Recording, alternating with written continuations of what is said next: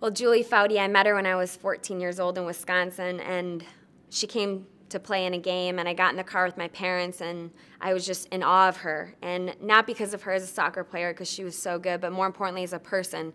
She spent 5 minutes talking to me. She looked me in the eye. She was having fun with her teammates. You could just tell people wanted to be around her, and that impacted me, even 5 minutes of time with her. So to one day play on the U.S. national team with her was a dream come true. And I was with her for a year and a half before she retired. And the way she led a team was incredible. She's so positive. She was talking to people all the time. It was never about her.